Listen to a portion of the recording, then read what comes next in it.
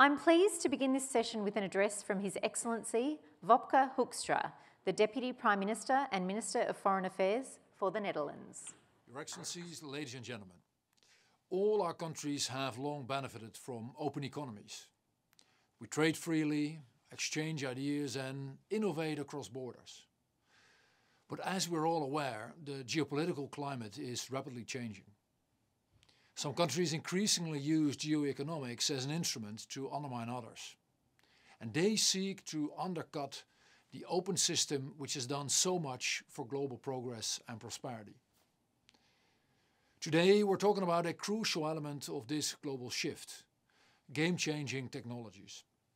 And I would like to thank our Australian host for organising the Sydney Dialogue and for once again bringing together this group of global leaders in technology and in security.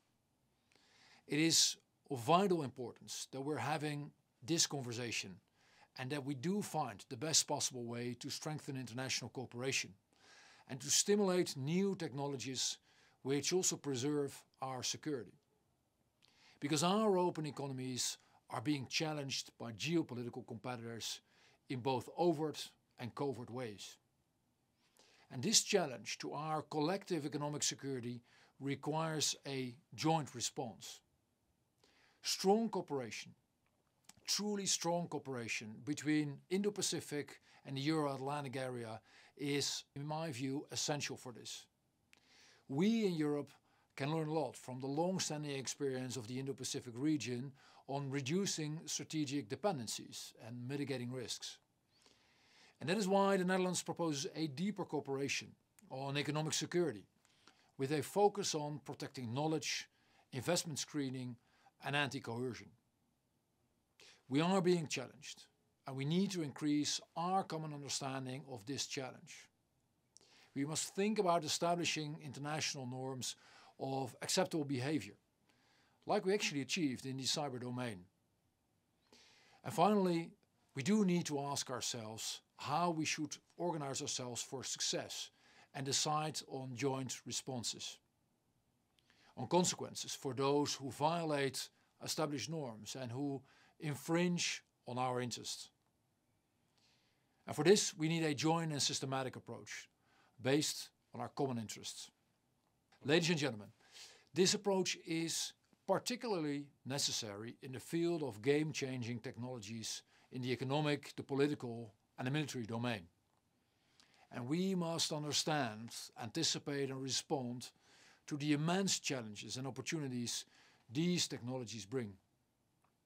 Information has always been power, but now it's being weaponized like never before by both states and non-state actors. New technologies, be it quantum, AI and photonics, go way beyond the reach of existing laws, and technological changes outpace regulatory responses. So creating globally agreed upon rules and norms and better coordinating our responses is truly vital. And that is why the Netherlands organized the first global summit on responsible artificial intelligence in the military domain. And we're also increasing our investment screening on critical technologies, reinforcing export controls and improving our knowledge security. And let's be open about this. None of us can do this alone, so we must all work together. Governments, companies and civil society. Because together we can promote, protect and shape the strategic environment. And we have all benefited from the open world. And now that it is rapidly closing, we must adapt and do what we can to ensure that the exchanges between us, trusted partners, remain as open as possible. Together we can maintain the right balance between protection and innovation. And we can provide global leadership on norms and be at the very forefront of the next phase of disruptive technology. We must protect our open, democratic societies and economies, not by decoupling, but by de-risking.